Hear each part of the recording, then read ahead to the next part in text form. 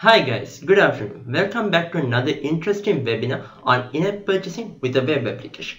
Before going into detail, we will first introduce ourselves to you. I am Tilna Gamala. I work as a business solutions engineer for hSenid Mobile Solutions. Hey guys, welcome back. This is Jay Krishna and hope you guys know me. And today I'm going to show you how to write a small web application with PHP and to use hSenid Mobile's PHP SDK to enable in-app purchasing with telco app stores. To start off today's discussion, we will first look at what we have been doing thus far. We started the webinar series by introducing you to the telco environment and how to develop an application based on it. On our first webinar, Dushan and Isuru talked on telco application development using Node.js. On that webinar, they focused on the coffee shop example where it used the messaging, charging and location-based APIs exposed by the hSenid API management platform. Second and third webinar discussed on the topics of IoT and WebRTC APIs, which are the newest additions to the telco application platform. As explained by Hasita and Pasindu in those APIs, will lead the next generation of telco applications. Last week, we saw the webinar on TAP IDE for application development. That brings us to today's webinar. Today we are going to talk about in-app purchasing and how in-app purchasing API of telco application platform can be used in web applications. If you guys have missed any of the webinars that we have conducted, you can view these webinars by visiting our DevSpace website devspace.hsenidmobile.com or our YouTube channel www.youtube.com/hsenidmobile. So let's get into business. The topics addressed today will be, I will first give an introduction to in-app purchasing with hSenid APIs, and after that we will look at why in-app is useful for web developers, app users and telcos. Next we will go into discuss few use cases of in-app purchasing for web, and after that Jay Krishnan will take you through the process of in-app purchasing API and the demonstration that he is going to do today. So what is in-app purchasing with hSenid APIs? In-app purchasing is basically you making a digital payment. What we are bringing into the table is in-app purchasing, making a digital payment, a way of making digital payments in a more secure manner using the secure environment that we create for applications and its communication channel. So when it comes to application development with in-app purchasing, we can basically focus on two aspects, like the Android application development, or it can be a web application development. When you talk about the Android application development, we have done an in-app purchasing with Android webinar some time back, and you can visit this webinar by visiting the link that has been given below. So that brings us to today's discussion on how to use in-app purchasing with web. Before going into the development aspects, we will look at the benefits for end users via using the in-app purchasing API that we have exposed. So when it comes to the benefits for end users, when you are doing an in-app purchasing over the internet, what you have to do is basically you have to give a payment mechanism like a credit card or some other mechanism. So when you take the end users, not everybody has access to a credit card.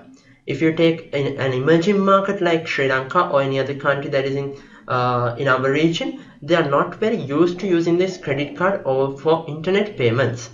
And also, say you have a mobile account. Mobile account is very easy. Rather than using a credit card, if you can use a mobile account, mobile wallet or something like that, you have access to 24/7. You will be very much willing to make that payment over the internet. And also you will be feeling much secure, when you're doing a credit card transaction, you need to give out your credit card information, and in that process you are not sure why you should give information and whether it's going via a secure channel. In-app purchasing via hSenid APIs will be done via a secure channel, and the app users will be generating a conscious decision by authenticating the payment request that is being sent to their mobile phones. That is the benefits for end users. Now we will look at the benefits for developers. Passing to talk about in that video that I mentioned earlier, how in-app can be used to implement different charging mechanisms to Android applications. For example, give it for free for the initial usage, then charge. Same can be applied for web applications as well.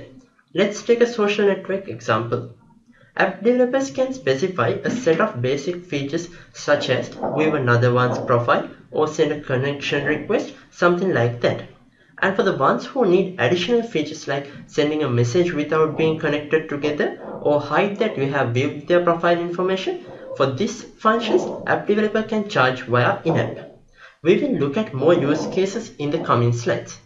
That's about the different pricing models, and also another benefit for developers would be the ability to target a wider market.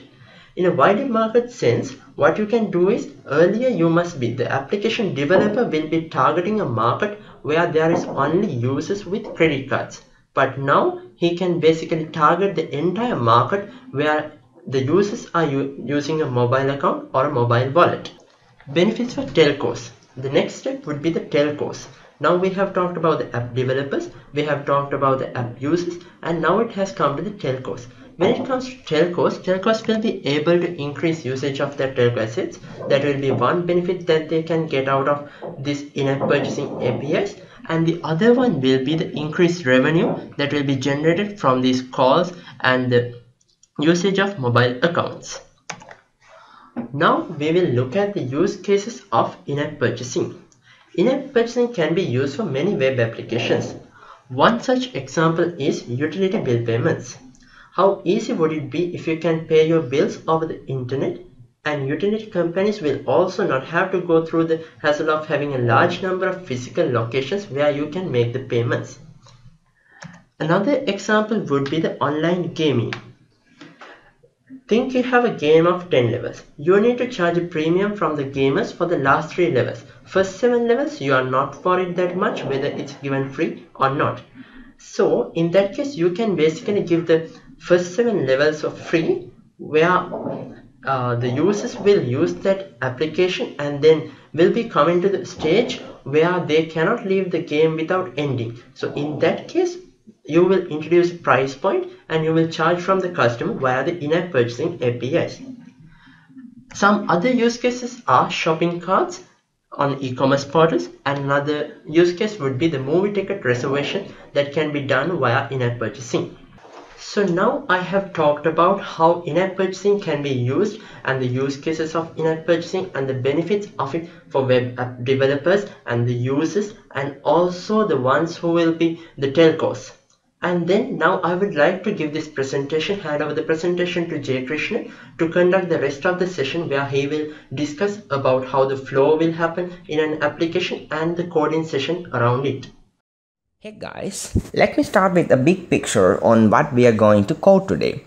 So let's assume you have a PHP web application running on your server and now you want to enable your user to make payments. So we're gonna use in-app web SDK for PHP.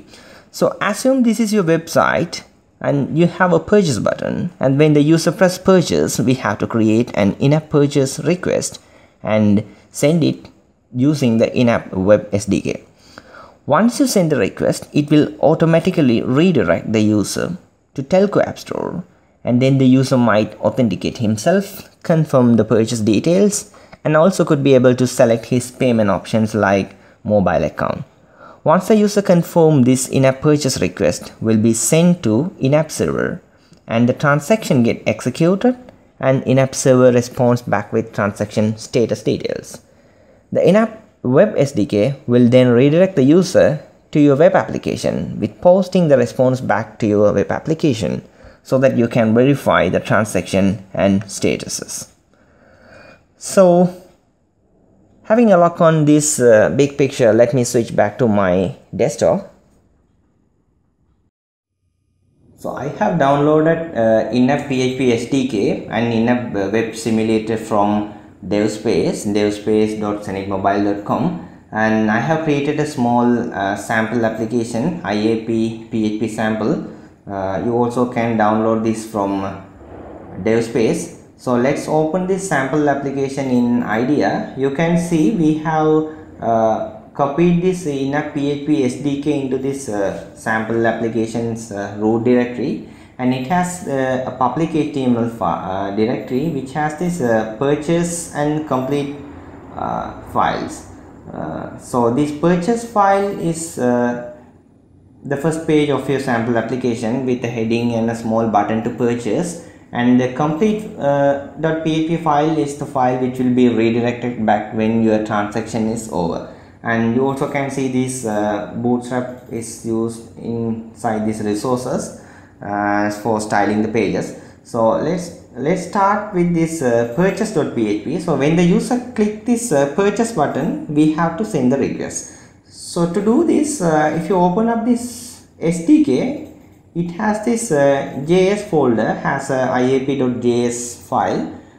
There we have this method called send charging request, and also this simulate charging request if you are going to use test with simulators. So first thing is we have to load the script in our purchase.php file. So this would be iap php sdk source in-app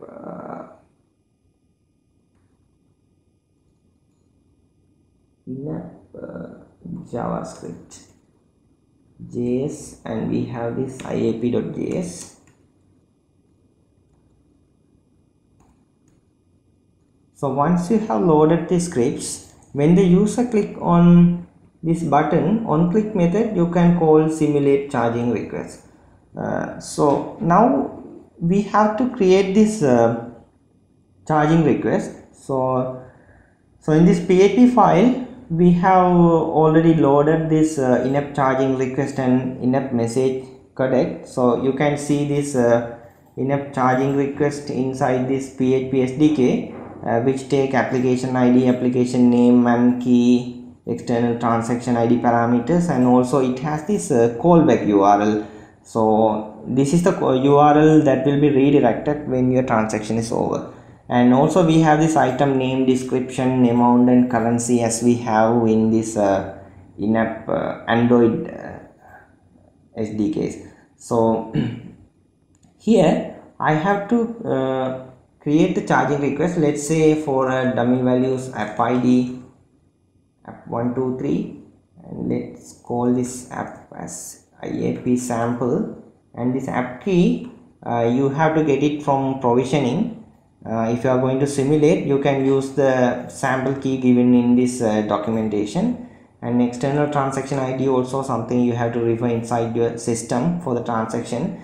And this callback URL is again our complete.php file, which we want to get redirected back when the transaction is over. So let's say this URL is since I am running the local host, it's localhost IAP PHP sample public HTML complete.php is the file, and let's say item name is hSenid mobile t-shirt. So it's 600 item description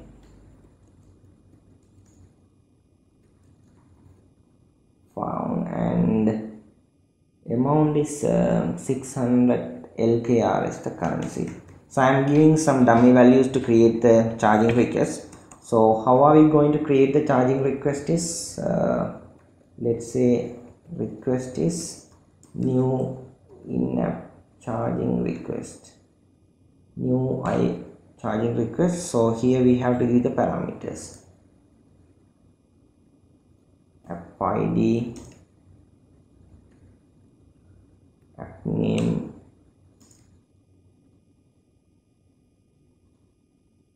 app key, transaction ID, and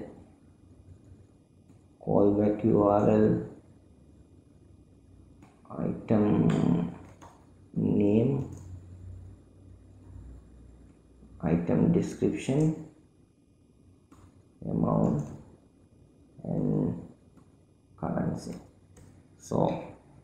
this request we have to encode it. So to encode this request we have this IAP message codec file. So let's say encoded request.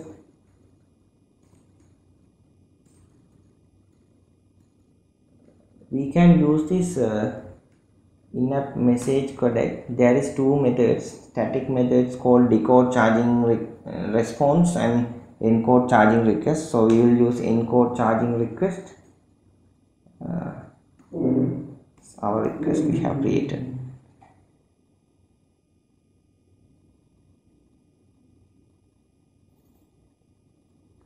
So this encoded charging request we have to give inside this our simulate charging request method. So this would be a PHP echo.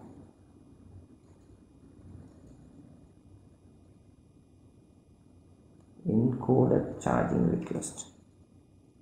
So that's all we have to do with this purchase. So when the user click this button, it will send the encoded charging request to the in-app server, and once the transaction is over, it will redirect you with the posting the response back to your complete.php. So if you open this complete.php, there also you can see I have this message codec and all the stuff loaded there. So what I have to do is again we will get the encoded response.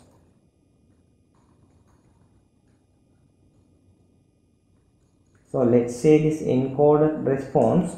So this is a PHP post parameter we will be receiving, and that is the name is IAP response. So you can get these details more in the documentation. So we have to decode this. So again, let's say response is in-app message codec. We can decode the charging response. So once you have decoded this thing,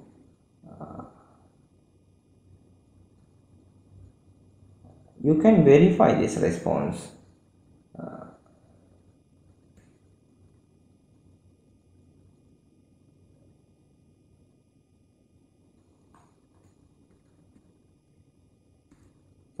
PHP. So this is just to make sure the response is actually from the in-app server we are intended to purchase. So once this is done, for the sake of information, we can just print these things and see what is happening.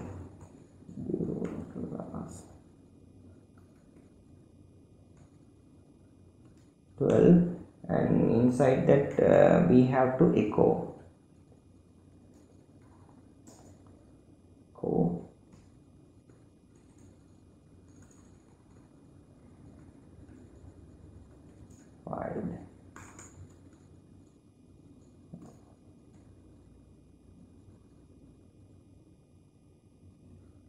So we have to assign this thing to a variable. Let's say is valid, then we can print it here. Is valid. So we can just print this thing and see what happens. And we also have this status code and status description.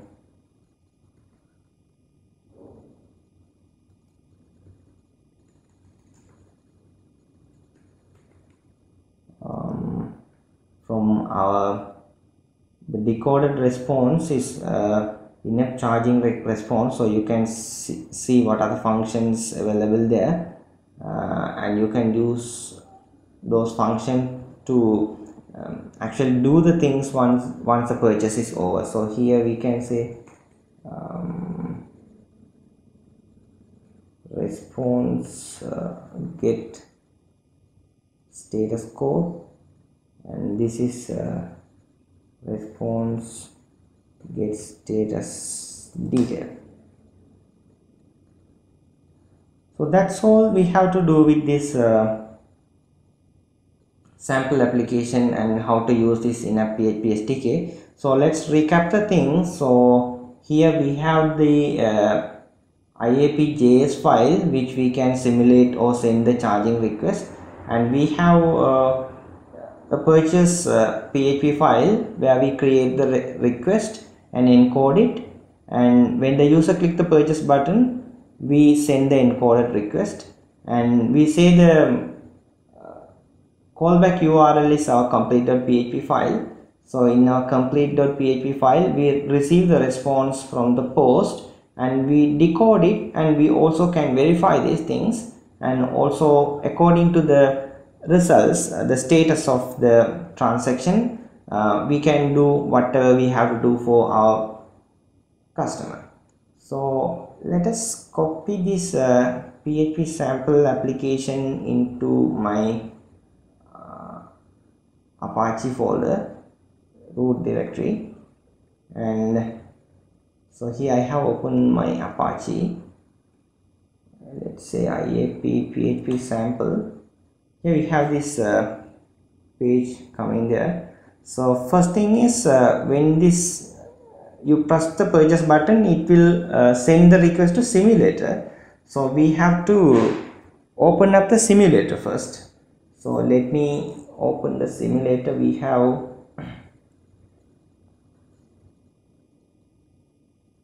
the IAP web simulator. There you can see this bin folder. We have IAP web simulator, so you can start it by IAP web simulator console. So this will start the simulator in this specific port 1005. So once it's started, you can see what happens when you press the purchase button. So it will connect to the simulator. Now the simulator is acting like telco application,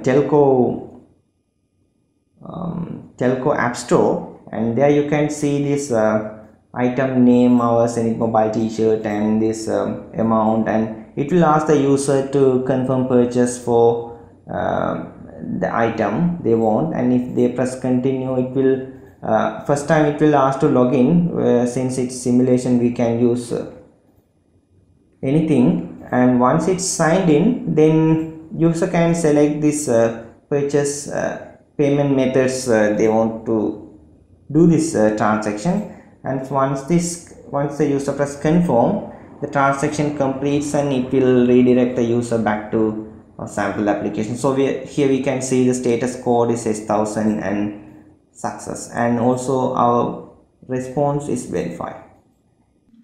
Okay guys, that brings us to the end of this webinar series that we have been conducting over the past month. Hope it was insightful for you all and you guys enjoyed a lot and gained a lot from this webinar series that we have conducted. Before wrapping up things, we will look at the TEDHack event that is going to happen on 13th and the 14th of June 2015. You can get more information regarding the TEDHack event by visiting the official site tedhack.com/2015, or you can visit our FB event page TEDHack Sri Lanka 2015. And also regarding the TEDHack event and also the webinars that we have conducted, you can get information from the devspace.hsenidmobile.com site. Thank you.